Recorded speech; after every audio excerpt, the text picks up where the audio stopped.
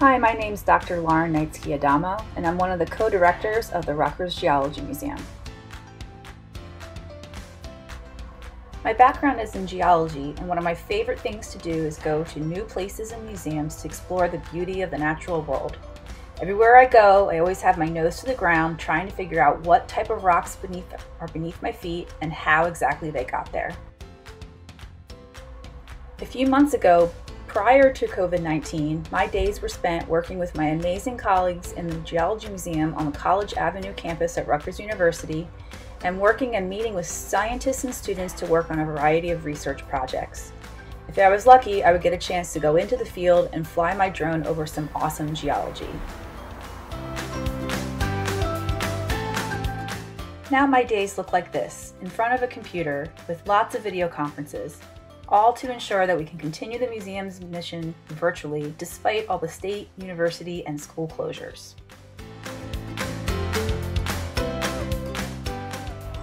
Our brand new Ask a Geologist program connects geologists and other scientists with the public and allows them to chat online about their research in geology and other natural history related topics. We have already hosted over 25 different scientists to talk about their work, with more talks on the way.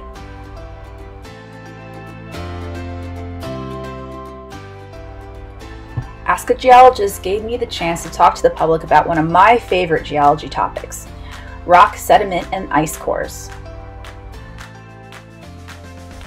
While the laboratories are still closed, I am still working with graduate and undergraduate students on my research projects.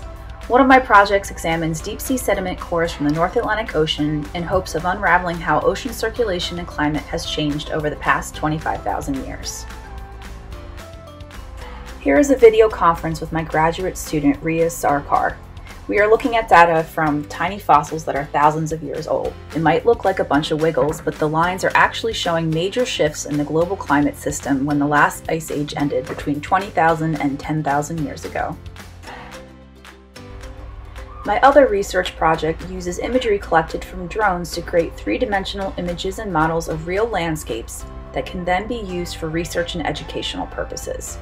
By utilizing cutting-edge technologies such as LiDAR, 360-degree cameras, virtual reality software, and photogrammetry programs such as Structure for Motion, I am exploring new ways to bring the field to classrooms and laboratories.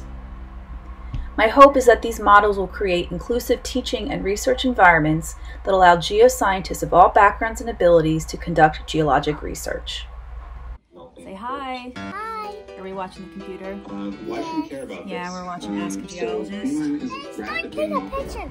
But most importantly, I'm a mom, and like countless other parents out there, my husband and I have to balance our work with doing schoolwork with our kids. Some days this works out great. Other days there are many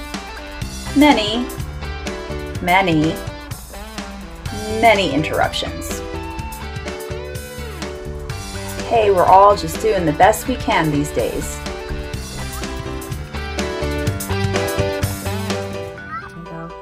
Bye everyone! Say bye, Megan!